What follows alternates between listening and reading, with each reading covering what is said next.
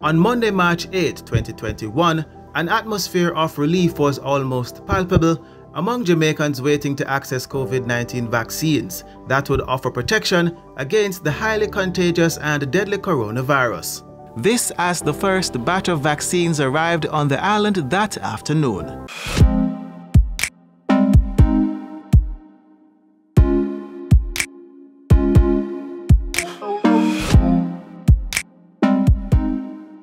Prime Minister Andrew Holness, Health and Wellness Minister Dr. Christopher Tufton, and Foreign Affairs and Foreign Trade Minister Senator Kamina Johnson-Smith were at the Norman Manley International Airport to receive the shipment. 50,000 doses of AstraZeneca vaccines arrived as a gift from the government and people of India.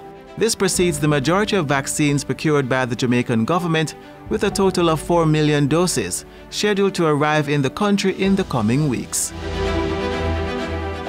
Within 48 hours of the arrival of the first shipment of COVID-19 vaccines, the Ministry of Health and Wellness began administering the vaccines to health workers on the front line in the battle against COVID-19 and to vulnerable Jamaicans across the country. All across Jamaica, primarily in our healthcare facilities, vaccines are being administered. So it is a historic day, and it represents a major shift in the approach now that vaccines are available.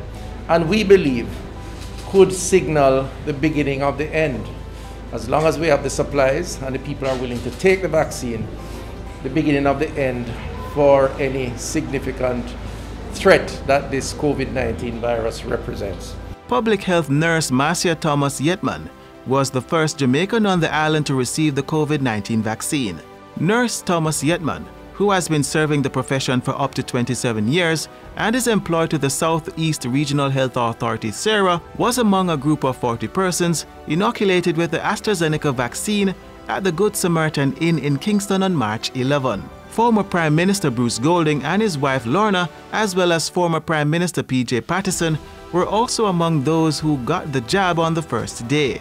They are encouraging other Jamaicans to do the same. Nurse Thomas Yetman says in the moments leading up to receiving the vaccine, she was nervous as she has a fear of the needle. This vaccine is safe. Thousands and thousands of people across the world have been vaccinated with this vaccine. And they're still alive, they're still doing well, and complications are minimal based on what we have been told from studies done.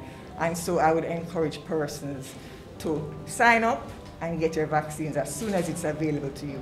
I am recommending all Jamaicans, especially like me, the vulnerable, to be vaccinated. I'm begging you. Today is my first shot, thank God.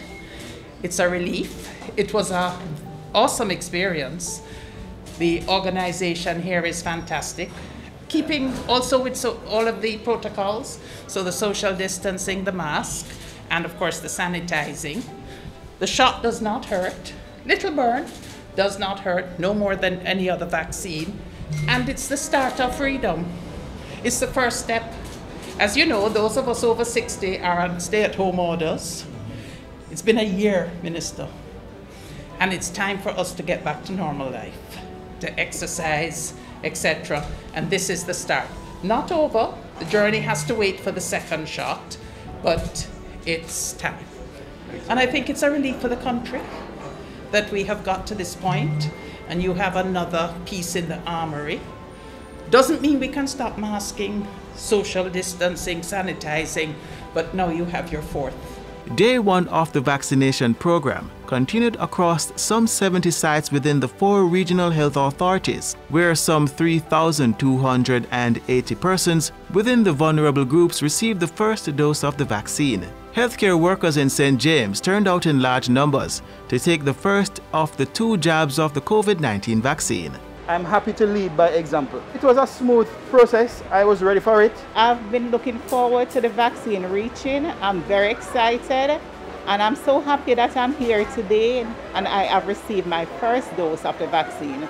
Community health aide Philip Dehaney is included among the first set of persons in Jamaica to be inoculated against the coronavirus. Being a member of the health sector, I decided to lead by example, took the vaccine. So far, there's nothing, just like a regular flu shot. There's nothing really much to fear.